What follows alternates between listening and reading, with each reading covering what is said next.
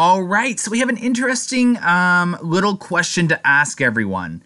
Is Six Flags Great Adventure getting a coaster in 2019? A lot of people don't have that high of hopes for Great Adventure getting a coaster, but we are starting to see evidence that this may be one of the Six Flags parks that are getting a coaster. In fact, is this one of the Six Flags parks getting a custom coaster?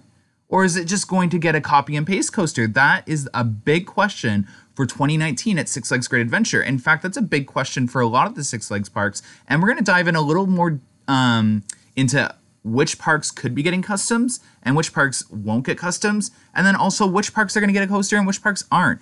So on our first Six Flags park, we're going to talk about Great Adventure because so far they actually have the most signs of construction next to Six Flags Magic Mountain.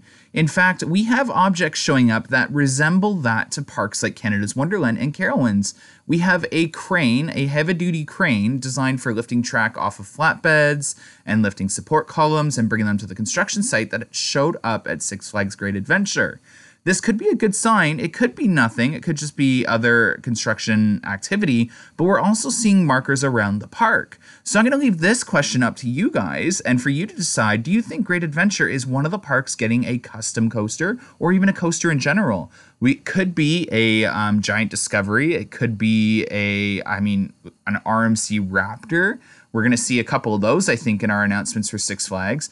Or it even could just be a copy and paste attraction like other Six Flags parks. It's up in the air and it's very hard to figure out what Six Flags parks are going to be announcing on August 30th.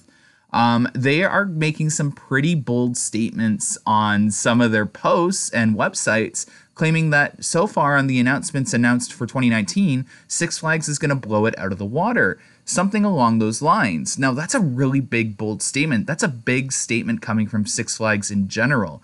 I'm left a little skeptical on if that's going to be true or not, because Six Flags has a tendency to, announce these copy and paste attractions. I will say the Giant Discoveries are really impressive. The Raptor is a very impressive attraction, so it's not that bold. But with that bold of a statement, I'm actually predicting Six Flags may be dipping their toes back into custom coasters, and maybe Six Flags Great Adventure and Magic Mountain are going to be like the start of that, other than RMCs.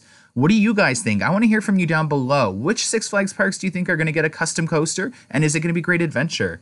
Anyways, hopefully you enjoyed this video. Give it a like, subscribe if you haven't, and share this video for others to enjoy. Have a